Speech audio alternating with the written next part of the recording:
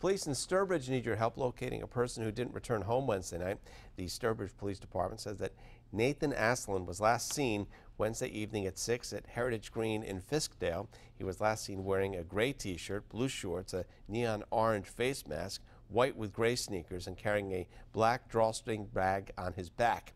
He was riding a black mountain bike with bike lights and has a dark colored bike helmet.